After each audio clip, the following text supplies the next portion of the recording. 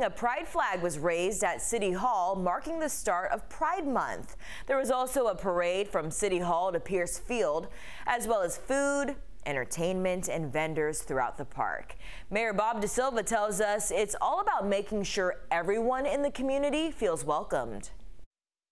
Nothing makes me more upset when I see people on social media being negative against whatever your background is, but especially against people who identify in the LGBTQIA+ community. So it's just reasserting the fact that as a community, as a municipality, we support you for who you are, however you want to live your life, whoever you want to love. There's a lot going on around here, so if you're interested in attending other local Pride celebrations, we have a list for you right now on WPRI.com.